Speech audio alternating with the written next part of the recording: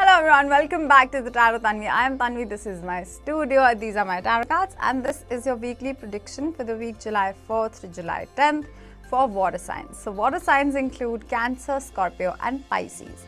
So before I go on and pull your cards, I would just like to say that in case you do not know what your moon sign and your rising signs are, you can just Google them, and there are certain calculators on Google that you can definitely try. They're almost accurate. I mean, sometimes they can, be a little here and there, but usually they are all right. Yeah, so you can definitely check out your moon and your rising sign from the internet, and check out your sun, moon and rising sign, all three, to get a more personalized reading and suggestions for this week. So let's get started with Cancer. Hello Cancer, so welcome to your weekly prediction for the week July 4th to July 10th. So for your oracle cards, we have opportunity or windfall with carrot. Then we have the star, which is a major arcana. Then we have the 10 of swords, and we have the 5 of wands. So I feel like there are a lot of competitive opportunities which you've been wishing for. It's like I was listening to somebody, and somebody said that after you get one thing, there will be more things that you would want after you get that specific opportunity. So the example that I'm getting in my head is like, for example, somebody applied for just getting an interview for a job. So they just applied for a job and they're hoping for an interview to be scheduled, and now they got the interview. So like, it's like a wish fulfillment that they got the application back, or they got some sort of an acceptance, and now the next step is that you have to compete with other people, you have to give the interview. But I feel like competition is such a false word, because there's no really such thing as competition and comparisons, because everybody is unique. And never ever take any kind of rejection personally. I'm not so sure if I'm not saying that you will definitely be rejected. It's of course it's as per your abilities, but of course I keep this in mind that in life, if anything, if you term as rejection, is not because of you.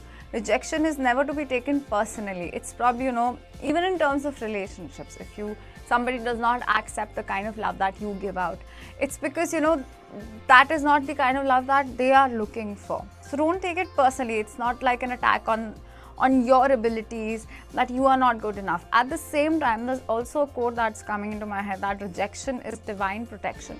So anything that does not work out is not working out so that better things can find you. Sometimes people have to, face rejection so that they work harder on themselves and then become even better, and they land up on even better jobs. I just feel like saying this, that in my personal life, I think the goals that I had even at the beginning of my year, I think they've completely changed, and I don't feel like, wishing for those goals to be coming true. Like, it's all right if they do, but I feel like now I have different goals, and the same is for every single year that has been going on in my personal life. But the same happens for most people as well. This is how you grow. This is how you learn that the things that you're hoping for and attaching to and you're not getting, it's not happening because it's not meant for you. So start looking for other doors. So I also feel like with the windfall and opportunity, I feel like there will be an abundance of opportunities coming to you. If you think that there's only one opportunity meant for you, or one way out meant for you, that's not true. But once you are open to finding better opportunities, is exactly when you will look for more opportunities which are way better than what you could have ever imagined and expected. So that's all that I have for you for this week, Cancer. I hope that this was helpful in some way and it made some sense. And I'm gonna see you again next time. Please don't forget to check out your sun, moon and rising sign as well. Hello Scorpio, so welcome to your weekly prediction for the week July 4th to July 10th. So your cards are actually super beautiful. So for your oracle card, we have dealings or relationship with a younger woman. And then we have the 10 of cups. We have the 10 of pentacles. And we have the 9 of pentacles. I feel like this week you'll be feeling emotionally and financially fulfilled. There of course could be a woman, a younger woman, could be like a younger sister or like a friend who's younger to you, mostly a woman, yeah, or a man who's like younger, like maybe just energetically or mentally they're younger, but like they're more feminine and more, just like more gentle. Yeah, so I feel like for most of you, I feel like this is a younger sister or a younger sibling, or I don't know, somebody who's going to be of extreme, of like a younger cousin as well. So who could be like extremely helpful to you this week. With the 10 of Cups and the 10 of Pentacles, I feel like you're headed towards the utmost happiness. So this is like extreme happiness in terms of your emotional fulfillment and extreme happiness in terms of your financial status. This could also mean like, finding stable, happy family life. I'm also seeing for most of you is that like if you're already in a relationship, this could be like whatever stage you are in your relationship like life, in terms of your romantic relationships, you're reaching the next step this week. Even in terms of your family and your friends, relationships are sort of improving this week onwards, majorly, drastically, and out of nowhere and out of the blue. I feel like wherever you are, if you're completely single, this could mean like you're finding somebody with whom you can have like long-term happiness, long-term family. If you're already married with a beautiful partner, you can like be thinking about taking the next step, maybe having a baby, planning a baby or something like that. I feel like this is just so happy.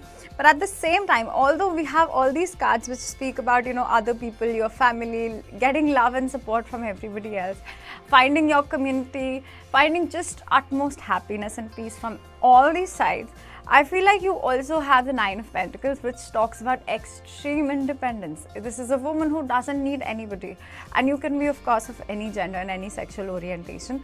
But in this specific card, this talks about, a person who's just happy with what this person has. They're very happy where they are, they're very happy with what they have, and they're just like, even though they have so much support, it's not like they are in those relationships out of that intention of needing emotional validation, needing support, and somebody else should take care of me. It's like you are able to take care of yourself. That is why there's and you have so many people who are whole in themselves, and you all come together and create this beautiful life together. So that's all that I have for you for this week, Scorpio. This is very beautiful. I wish you a wonderful week ahead, and please don't forget to check out your sun, moon and rising sign as well. Hello Pisces, so welcome to your weekly prediction for the week July 4th to July 10th. So for your oracle card, we have needle and thread. A sincere wish will be granted, but this was in the reverse. We have the Queen of Pentacles, we have the Knight of Cups, and we have the Temperance in the reverse. Okay, so I have a message for specific certain people, which would not be for all of you, but if you are like sort of like wanting to get into a relationship, or just in the talking stages, I feel like you need to be very mindful of the fact, Pisces, that maybe you might have a tendency to settle for less. So if you don't settle for, of course, like this depends on what kind of a relationship you are looking for, because there are so many people who would want to be a parent in a romantic relationship.